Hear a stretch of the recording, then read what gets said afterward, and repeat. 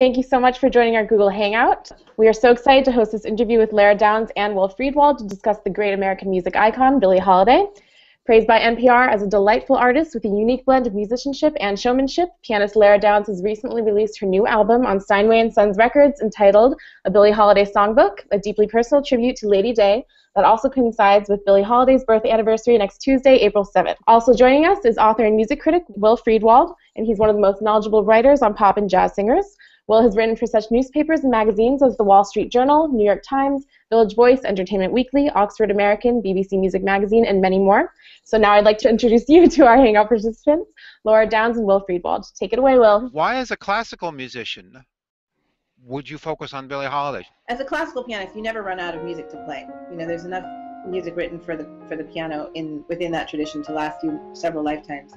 So this really just comes from inside me and from a curiosity and an emotion and affection and maybe a little bit of an obsession that I've had my whole life with her music and the sound of her voice, and wanting to see what I could do with my own instrument, which is such a different instrument. When did you first start listening to Billie Holiday?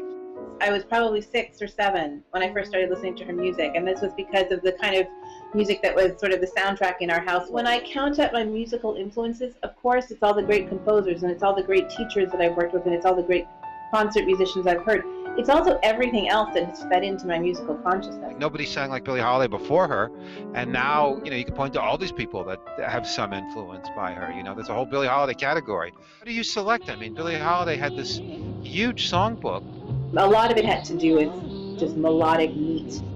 To pull in a voice like that, a voice that had such flexibility and such communicative power in a raw way, is almost the ultimate challenge.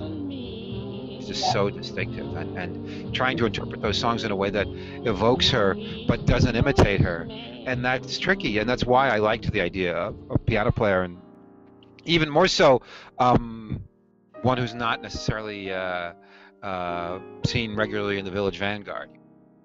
On behalf of Crossover Media, I'd like to thank both Lara and Will for such an illuminating conversation on one of the biggest icons in American music. We'll also be putting this Google Hangout up on our Crossover Media YouTube page, so if you'd like to watch this again, you'll be able to do so.